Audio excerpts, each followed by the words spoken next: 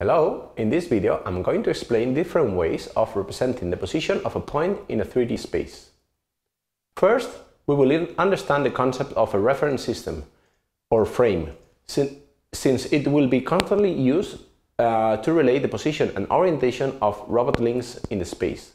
Then we will see different ways of representing the position of a point in a 3D space using Cartesian, cylindrical and spherical coordinates. Finally, we will see how to make transformations between spaces. A reference system or frame is an orthogonal coordinate system. In a 3D space, we have three axes, x, y and z. The arrangement of the axes must follow the right-hand rule, so the reference system is dextro-rotatory. So a positive rotation is performed with the thumb pointing to the rotation axis and the fingers curled as shown. A Cartesian coordinate system is one of the most common Euclidean spaces representing a point in the space. It uses three coordinates, which are point projections with respect to each of the axes of the reference system. These coordinates are known as x, y and z.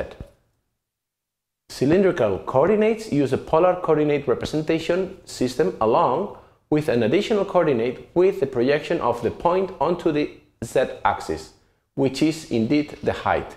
This representation is useful in problems with axial symmetry. Similarly, spherical coordinates use, in this case, polar coordinates to represent a distance and an angle. In this case, we use two angles. One of them is the projection of a point with respect to the xy plane and the 0x axis, while the second angle is the point with respect to the z-axis.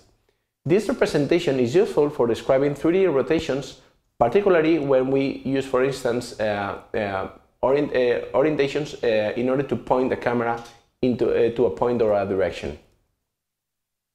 Here we show some equivalent transformations between the different representations.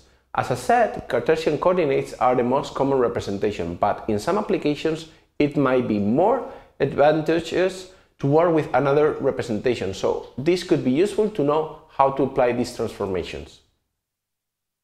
Well, in this video we have seen three of the most common position representations. Thank you very much.